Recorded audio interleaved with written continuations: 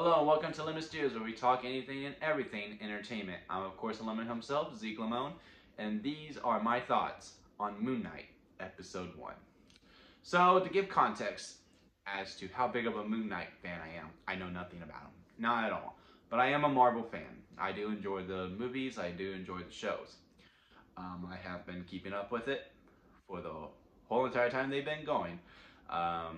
So, I was very intrigued. I kind of look forward to the ones I do not know a lot more than the superheroes that I do know, because like all you can do is surprise me. You can't really disappoint me, because what the hell am I supposed to expect?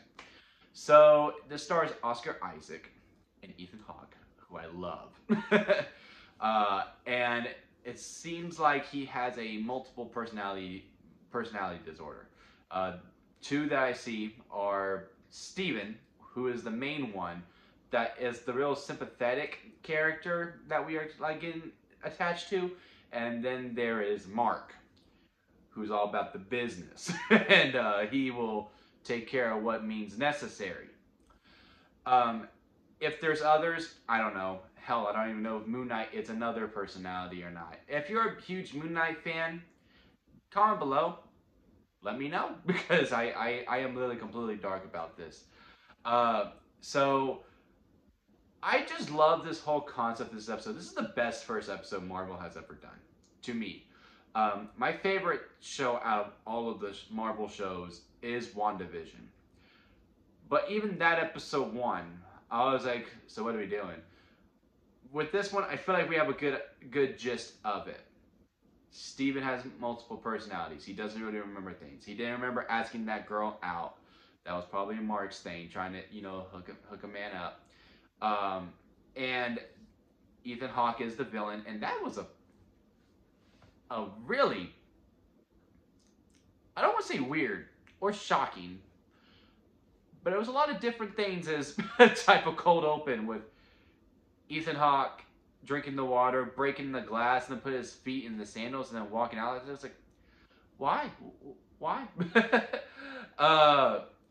I am very curious to get to know a lot more about him as this show progresses.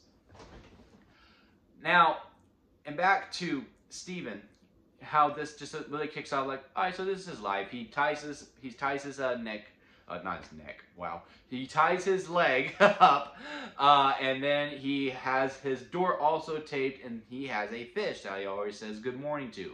And then he goes to work at the museum, which I believe is the same museum, well, is a famous museum, but it's the same museum that the main Eternal works at as well.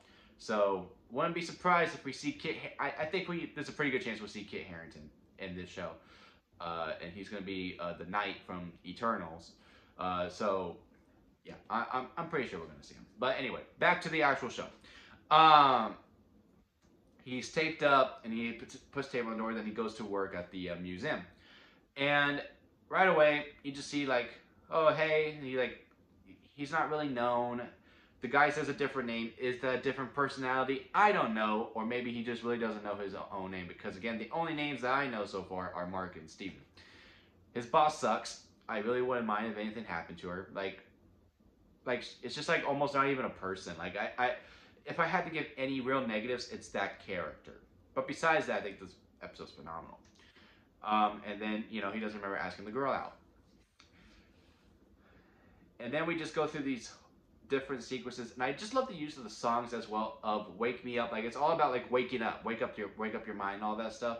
Throughout when he goes to sleep and he's having a dream, that's not a dream, and he's dealing the artifact, and Ethan Hawke's like, give it back, and Steven's like, no, well, yeah, but Mark's like, no, but that was a different voice than Mark, so that has to be another personality. So I'm guessing Moon Knight is another personality, and and then we just got this whole sequences of he's going to sleep, but then he's like waking up, he's like, I don't know where I'm at. And like, apparently this happens quite a bit, because he even wakes up, like he's like at work, I think, and then he's on a bus, and then he's just like, how did I get here? And he's just screaming. Just found that really cool. No, it was in the elevator of his apartment. he screamed and then he was on the bus. It was very, very cool effect. And the use of the mirrors too, and then like just how different Oscar Isaac was phenomenal in this episode about showing the vulnerableness of Steven, but like the so seriousness of Mark. I'm curious to get to know who Angela is. I believe that was the girl's name on the phone. But this episode did its job. I'm ready for episode 2 next week. Like, I cannot wait to watch it. I am counting down. Cannot wait to see this. And just really curious to see how the story unfolds because, man, that was a hell of a first episode. That was a hell of a first episode. Best first episode of all of 2022 and best first episode in Marvel in general for the Marvel Studios TV shows, that is. What did y'all think of the Moon Knight episode? Comment below and let me know if you liked this video. Hey, hit that thumbs up button. If you liked me, consider hitting that subscribe button as I try to grow into my YouTube career.